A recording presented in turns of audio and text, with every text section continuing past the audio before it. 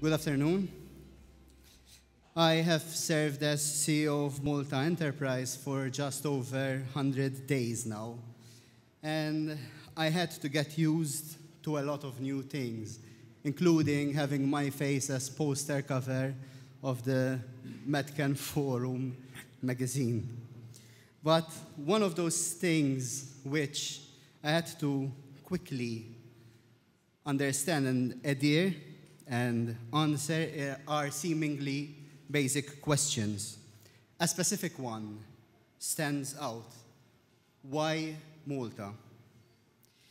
Many of us can agree on the inherent values, its beauty, its warmth, the Mediterranean lifestyle, which makes the island as good as a holiday destination as it is to do business. In fact, this question is as relevant to the medical cannabis industry as it is for other businesses setting up in Malta. I will share an open secret on what makes Malta a good place to do business.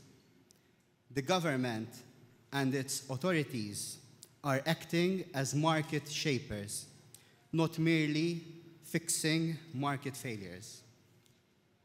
Taking the example of medical cannabis, Malta acted quickly to legislate and regulate the space, giving certainty for those operating in Malta. For medical cannabis, Malta has an enabling legislation as well as very clear regulations, a transparent application process which leads to the issuing of one license which encompasses the whole process. Coupled with that is our pro-business, one-stop shop attitude that we have adopted as a nation. Here, Malta Enterprise acts as the intermediary between businesses and government authorities, including with our Medicines Authority, which has a world-class standing. Make no mistake, however, our pro-business attitude does not translate to open for all. Our rejection rate of projects stands at around 50%. To date, we have granted 24 letters of intent, while we rejected around 25 other projects which were evaluated by Malta Enterprise. But I'm not saying this to discourage anyone. We have welcomed compliant companies with open arms. Our processes are simple, but companies vying for a license in Malta need to go through a thorough due diligence and evaluation of their business plans as a start. Then they have to comply with the strictest EU Good Medical Practice certification. This will ensure that when in the next few weeks, by the first quarter of 2020, the first made in Malta products leave the island, we know that we are producing the best quality pharma-grade product requested and demanded across the globe. Of course, there have been and there are challenges to overcome in the process of becoming the best. Challenges that come from our process of educating the institutions that support this business, such as banks. First of all, from discussions we had with international banks, this is not a challenge unique to Malta. Even jurisdictions that have legislated medical cannabis years ago had and still face the reluctance of banks to take this business. Some reputable banks, however, are not only giving services to medical cannabis companies, but are also investing heavily in them.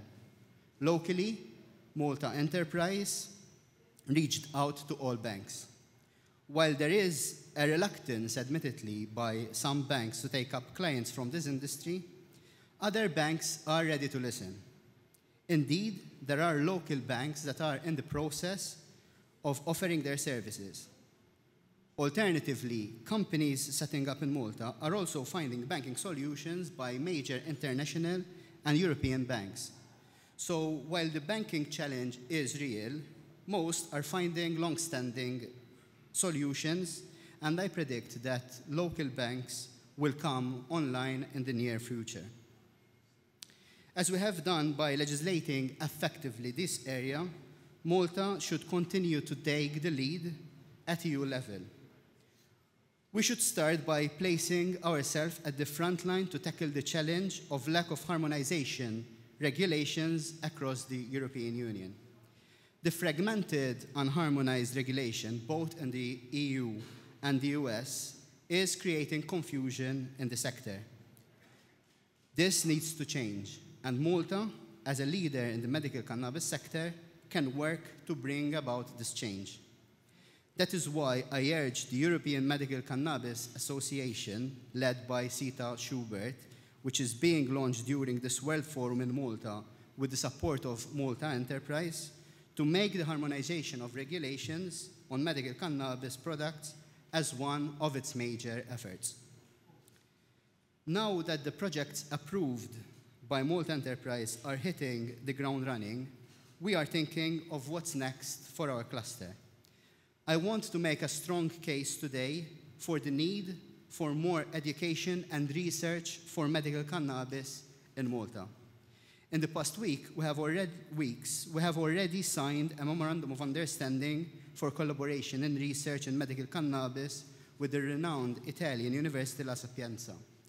We hope to start working on projects in the coming weeks. During this World Forum as well, Malta Enterprise will be signing a memorandum of understanding with the prestigious McGill University to collaborate on academic research in Canada and in Malta. We want more of these collaborations to better prepare the workforce of the industry, but also to contribute to the research which can benefit patients and the industry in general. That is how I believe we can take this sector forward. And that is why I believe there is return in the companies if the companies themselves contribute towards more research. The returns of research for the industry will be unmeasurable. As a jurisdiction, we are also studying new niches in the medical cannabis space.